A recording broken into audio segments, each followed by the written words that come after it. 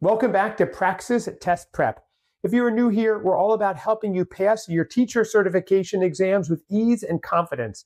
Today, I want to tackle things from a bit of a different angle and focus on my top 5 mistakes to avoid when taking the Praxis Elementary Math exam. These insights come from years of working with Praxis test takers and hearing what went well and what didn't on test day. Ready to get started and learn what not to do? Let's jump right in.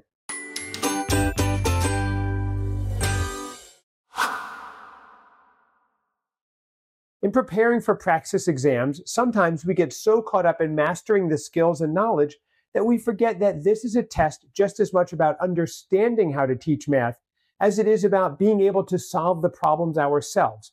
Make sure that you are setting aside study time to prepare for questions that assess your knowledge of instructional strategies and student development.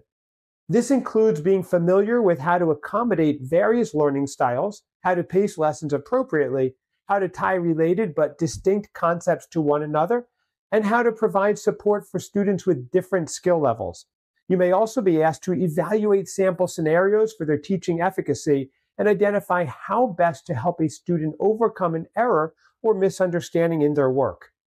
Finally, make sure that you are comfortable with applying real-world examples to common mathematical concepts, as this is a common tool used to drive classroom engagement and enhance student learning. Another common error we see is test takers forgetting to brush up on their math vocabulary. Yes, math is mostly about numbers, but it's also governed by a set of rules and definitions that are all governed by words. Do you remember the formal definition of a rational number? Do you remember what it means to compose and decompose multi-digit numbers? Can you distinguish between the associative and distributive properties? Is the top number in a fraction the numerator or the denominator? Again, these concepts may not feel challenging to you, but they are nuanced, and it's probably been a few years or more since you have reviewed them. The Praxis Elementary Math exam expects you to have a strong understanding of these details to be able to effectively teach, and in many cases, getting a question correct hinges on your ability to understand and define the specific terms being used. Quick tip: create a vocabulary list of key math terms and their definitions. Review and quiz yourself on this list to ensure you're familiar with the terminology that might appear in the exam. The Praxis Elementary Math exam does not penalize you for getting questions wrong, so the easiest thing that you can do to maximize your score is to make sure that you answer every question.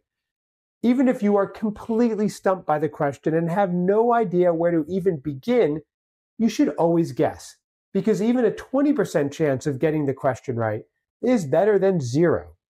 Also, make sure to keep this in mind when thinking about how much time you have for the exam.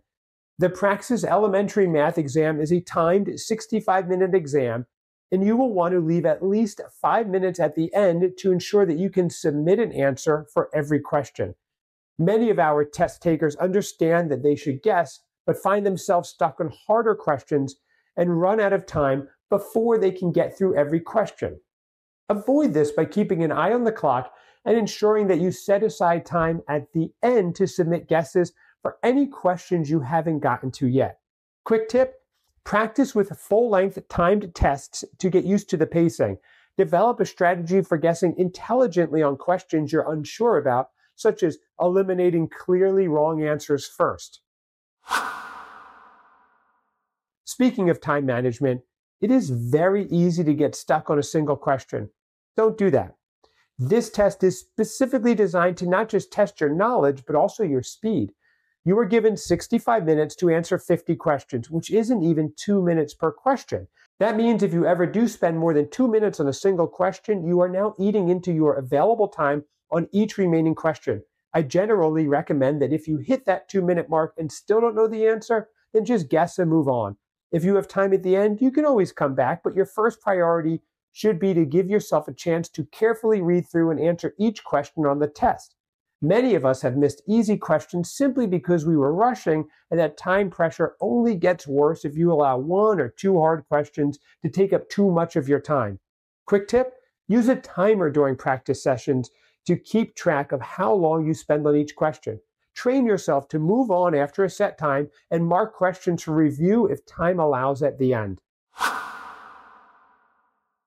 Last but not least is not preparing for the test environment. It's one thing to solve problems leisurely on your own.